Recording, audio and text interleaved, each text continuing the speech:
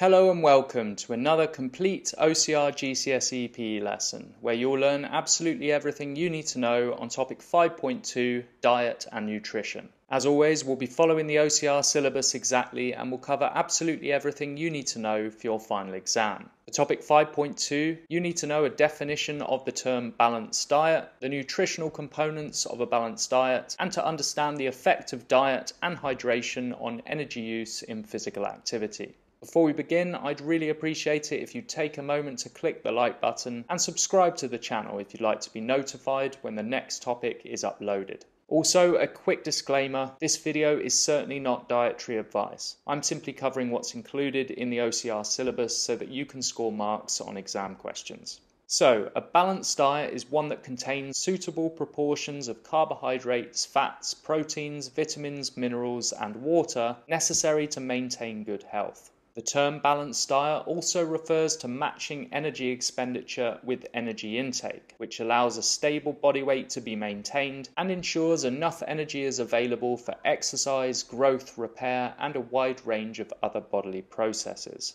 Taking in more energy than you expend over time results in fat accumulation and eventually obesity. The primary measurement of obesity is body mass index or BMI, which is calculated by dividing an individual's weight in kilograms by their height in meters squared.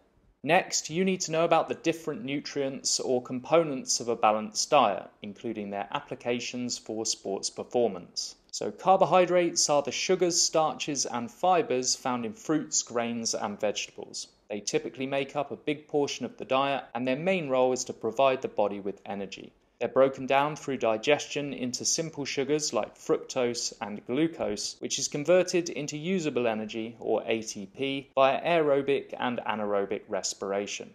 Any excess glucose is converted into a molecule called glycogen and stored in the muscles and liver.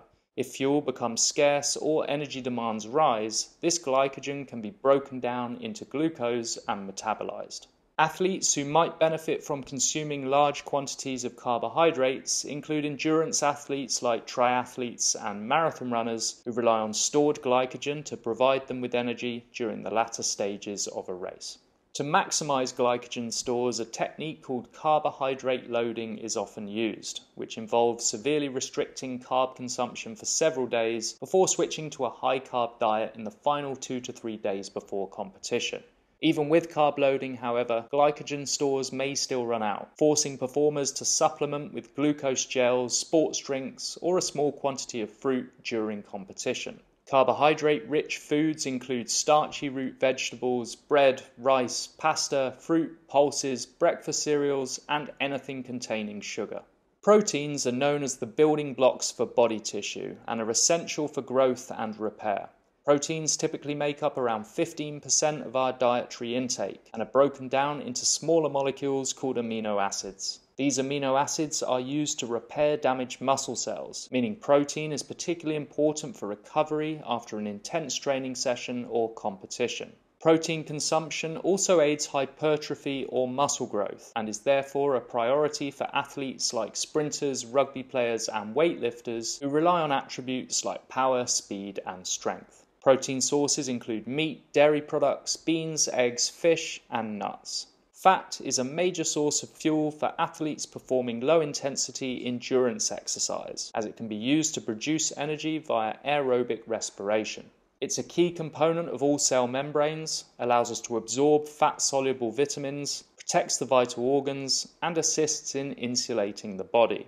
Fat is highly calorific at 9 calories per gram, meaning excess consumption could lead to weight gain. Good sources of fat include meat, eggs, oily fish, nuts, olive oil, butter, cream, avocados, coconut oil, and full-fat natural yogurt. Vitamins are non-caloric chemical compounds that are needed by the body in small quantities. They are found in abundance in red meat, organ meats like liver and kidneys, eggs, and various fruits and vegetables. Vitamins play a key role in energy production and metabolic health, immune function and the prevention of disease, wound healing, and hormone regulation. Minerals are calorie-free inorganic elements that are essential for a number of bodily processes, including muscle contraction, bone regeneration, and the transmission of nerve impulses. Macrominerals are needed in relatively large quantities and include sodium, potassium and calcium, which is important for bone health and can be found in dairy products and green vegetables. Microminerals are needed in very small quantities and include zinc, manganese and iron, which is an essential component of hemoglobin, which carries oxygen in the blood. Minerals are lost through sweating, which has clear implications for those who exercise. Fibre is the indigestible substance found in fruits, vegetables, pulses and whole grains. Getting plenty of dietary fibre may help to improve digestion and gut health, so it's an important consideration regardless of your exercise habits. The final nutrient is water, which has a number of important functions. It assists in removing waste products from the body, helps to regulate body temperature through sweating, and is the main component of blood, making it responsible for transporting oxygen and other nutrients to the body's tissues. Having a well thought out hydration strategy is particularly important for those competing over long durations or in the heat, as dehydration can lead to a reduction in blood flow, fatigue, and the inability to regulate body temperature. Athletes should be fully hydrated before an event, drink small quantities frequently throughout, and continue drinking afterwards to rehydrate the body and to help it to recover.